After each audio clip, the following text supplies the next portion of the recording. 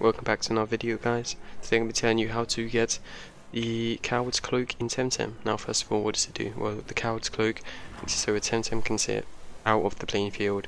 So you can have 2-1, this one wearing the Cowards Cloak can just be in the back line just chilling, and it will receive the same amount of TVs as the Temtem that are on the field when a Temtem is defeated.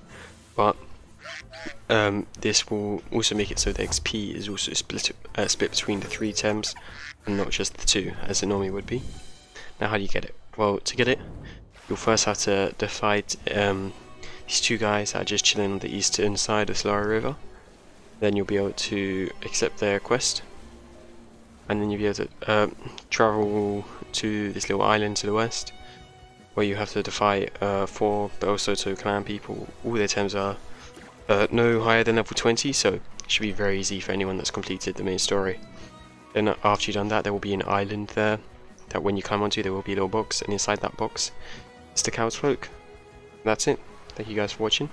If you found this video helpful, and without a doubt, I'll see you guys in the next one.